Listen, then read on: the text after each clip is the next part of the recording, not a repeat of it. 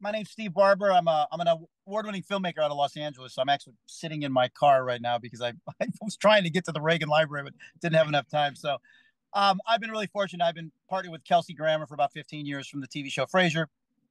Done a lot of World War II documentaries. My website's vanillafire.com. Should anybody be interested in my film work? Uh, Netflix is the great monster. They came in and they pretty much killed the independent filmmaker.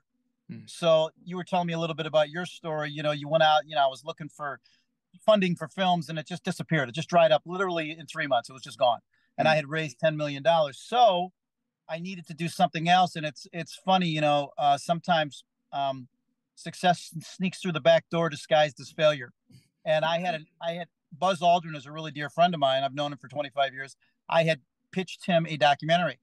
Well, he had gotten all kinds of legal problems with his kids a few years ago. It was all over the papers, blah, blah, blah, blah.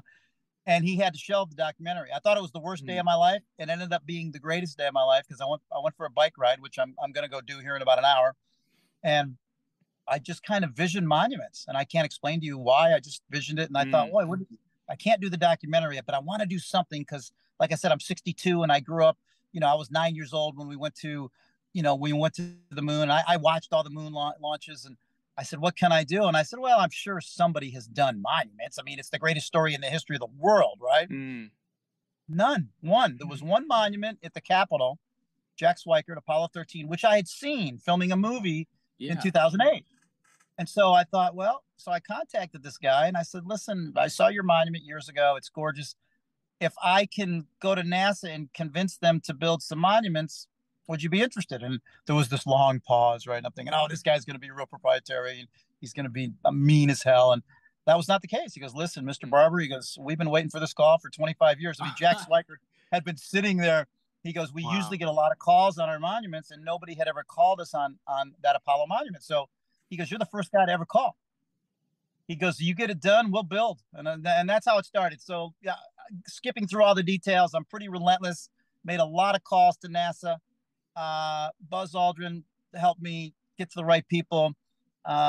Eventually NASA said, we're not going to pay for it, but we'll give you a location, which was just huge. I mean, when NASA said, well, I'll tell you what we'll do. We'll put your monuments in the back. They were going to put them in the back.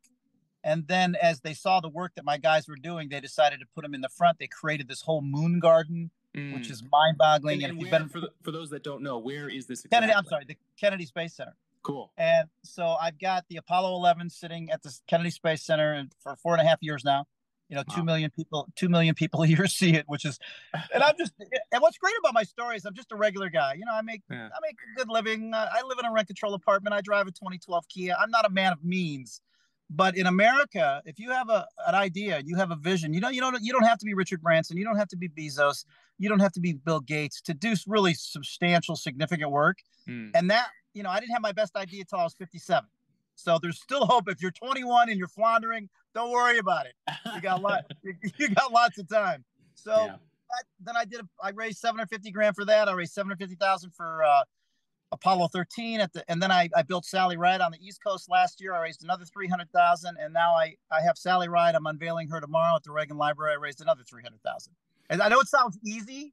No, but it doesn't. No, and this is great because I'm an engineer, so I come at things from an engineering perspective. We do have, this is an independent thing. We have our 3D printing shop that, we've got some entrepreneurial stuff, but I wouldn't call myself a salesman or it's a skill that I've learned. I worked in retail. I now, work in the 3D printing industry and I help, close sales in certain cases. So I know the process, but I know it's not something that's for the folks who are in the STEM side of things. That aspect of working with humans or selling or those things are they're foreign. So it's good to get your perspective on it. Working with humans, as Seinfeld would say, humans, they're the worst. The funny thing is I'm a pretty good sales guy. I've been selling for 45 years, right? The problem with this sell, and it's not a problem for me, but it's a problem for people I go to, is there's no return on investment. It's a different kind of investment. That's what I tell them. I go, look, this is about God, country, story, legacy, and patriotism. This is where you get to put your name on a human being that was so much better than you, so much faster, so much stronger, so much smarter, and you get to put your name. It's a legacy piece, and my pitch is like the air is going to smell better and the The birds are going to sound a little better. Right. It's just, Right. so it's a challenging sell because there is no return on investment in the financial sense. But to me, I mean, I can't be Buzz Aldrin. None of us can. I can't be Neil. I mean, I got to build Neil Armstrong, Michael Collins, Buzz Aldrin. I mean, the first crew to go to another world and land on it.